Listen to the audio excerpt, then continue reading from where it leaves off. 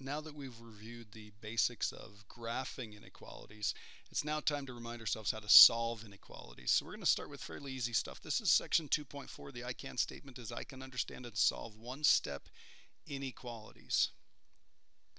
One-step inequalities. Okay, so we're going to remind ourselves how to solve an equation. We're going to use the same type of skills here. So in the warm-up, this is what we're going to do. We're going to solve the equation, and then we're going to graph the solution on the number line. So here's the variable term. We're going to isolate that first. So we're going to get rid of the 4 by adding 4. So we get 3/2 x on this side, and then over on this side, let's see, we've got -1 plus 4. That's going to be a positive 3. Remember, they're different signs, so we're going to find the difference.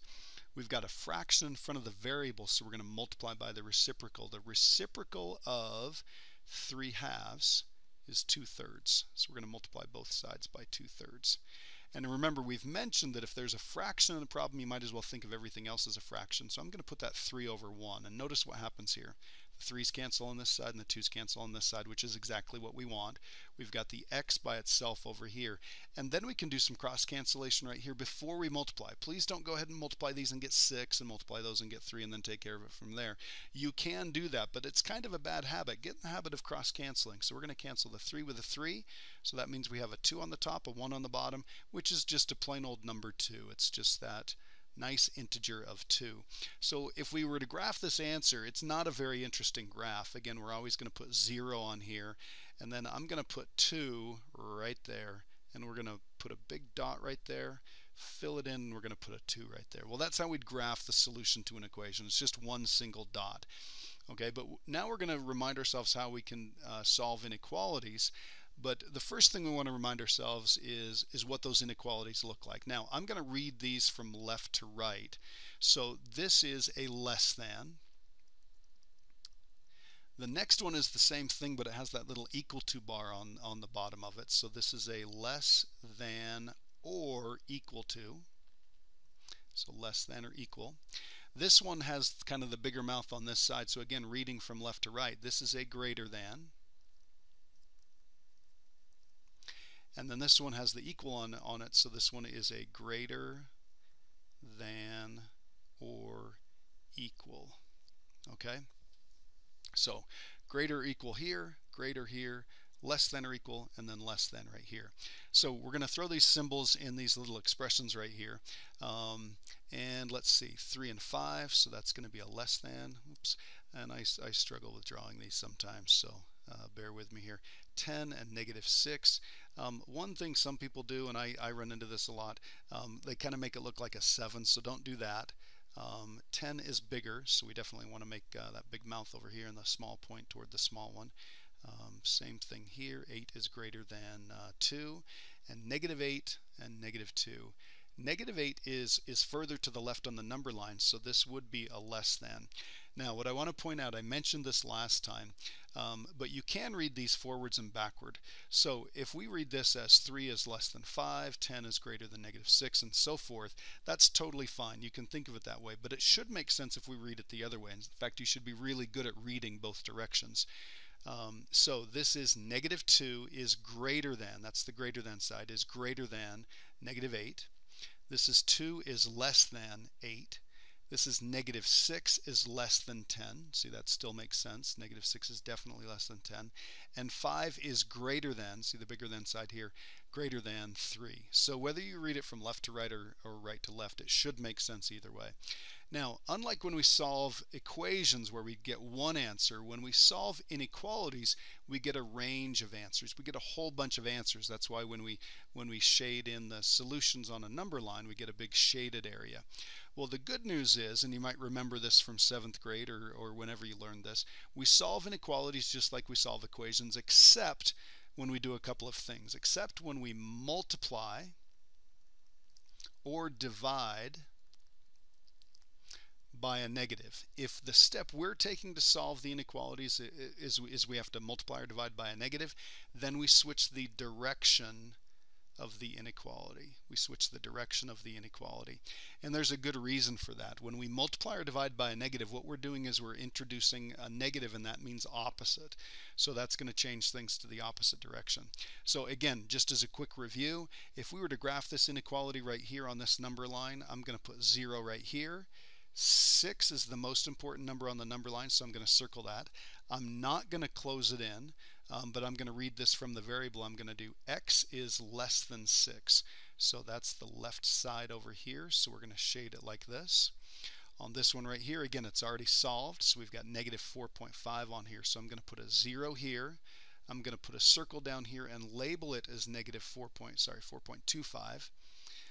And then read this from the variable. So this is going to be y is greater than or equal to negative 4.5. So the y's, the answers are bigger, so we're going to shade this direction right here.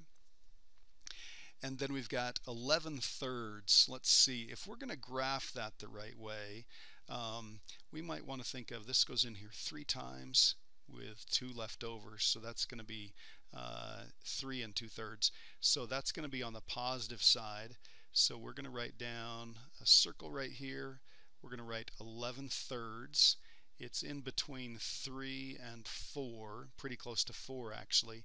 I missed this. This is equal to, so we've got to close that in. Sorry about that, forgot that.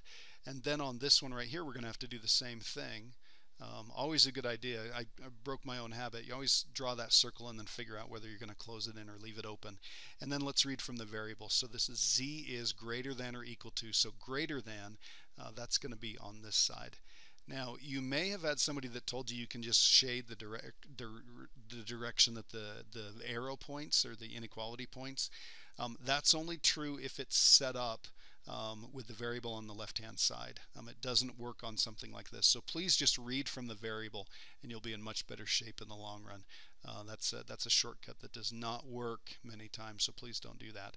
And again, just as a reminder, as I've been talking about, it's usually best to read an inequality from the variable. So I've got an example right here. Both of these are exactly the same. So if I read this one from the variable, x is less than 2, I could read this one 2 is greater than x, but if I read it backwards, it's read the same way. X is less than, that's on the small side of the point right here. X is less than 2, they're read the same way. So if you'll practice that, you'll be in really good shape. All right, let's take a look at example 2 and let's solve these. Again, we solve these exactly like we solve an equation, except when we multiply or divide by a negative, then we're going to switch the direction. So as we go through here, I want you to ask yourselves, the step we're going to take here is we're going to add 10 to both sides.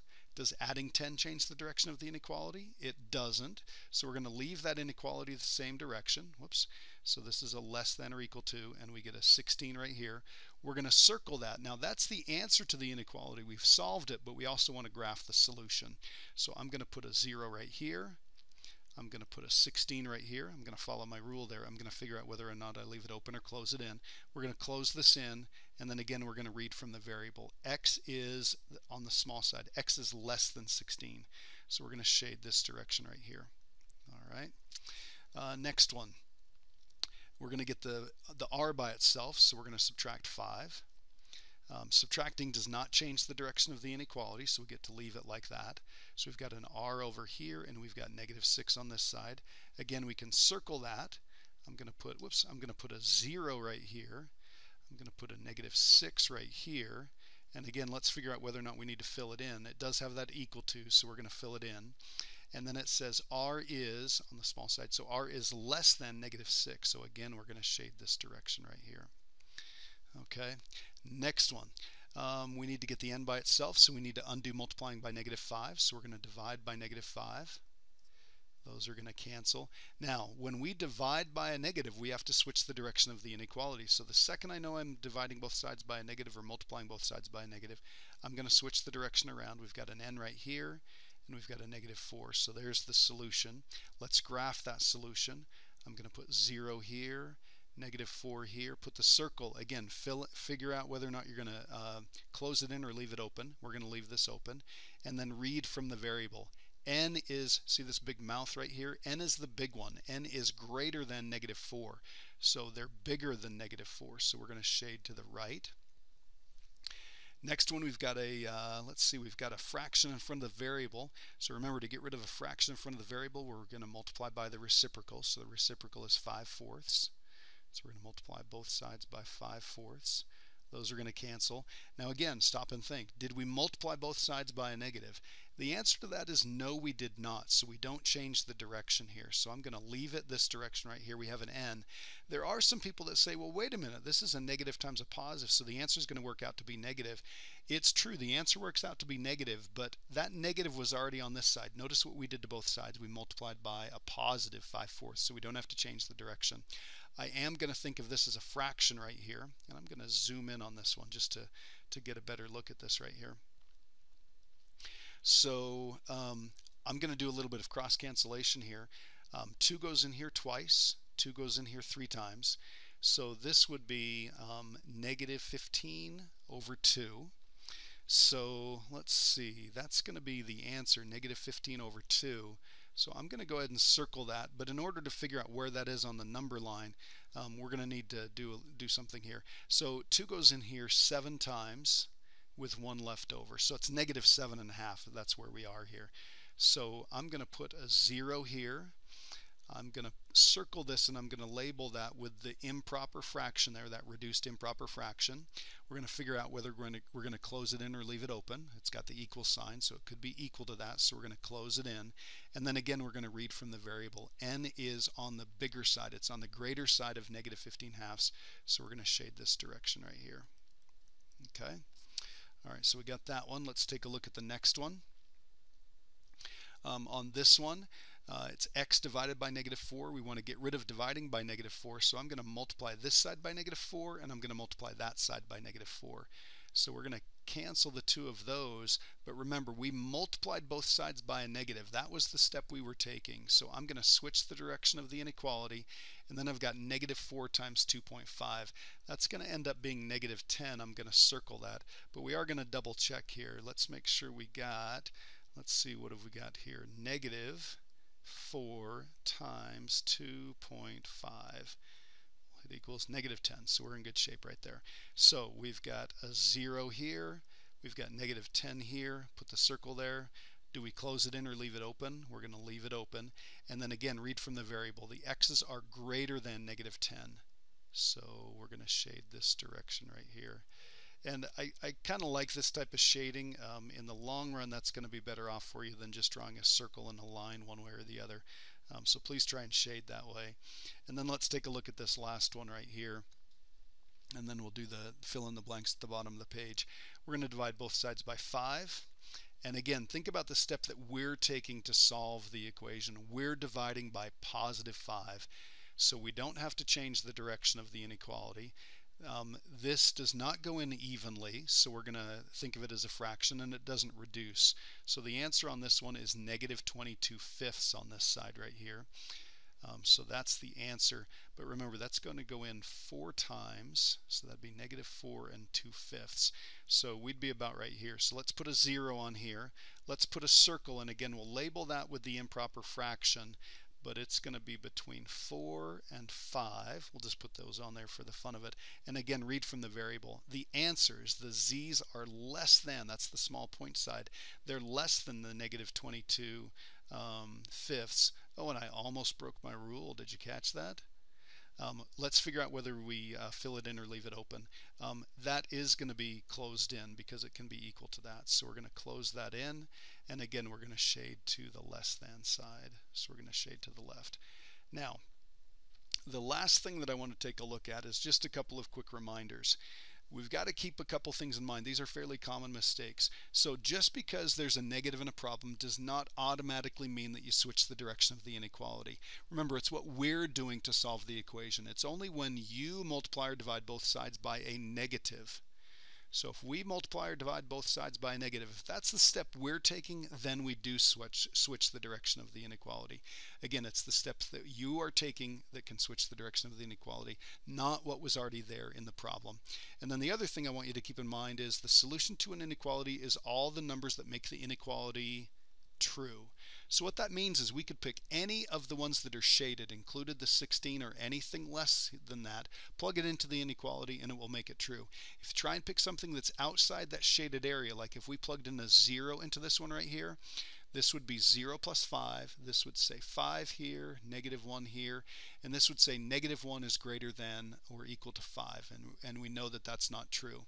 So anything in the shaded area is a solution. It makes the inequality true. Anything not in the shaded area is not a solution. It wouldn't make the inequality true. All right.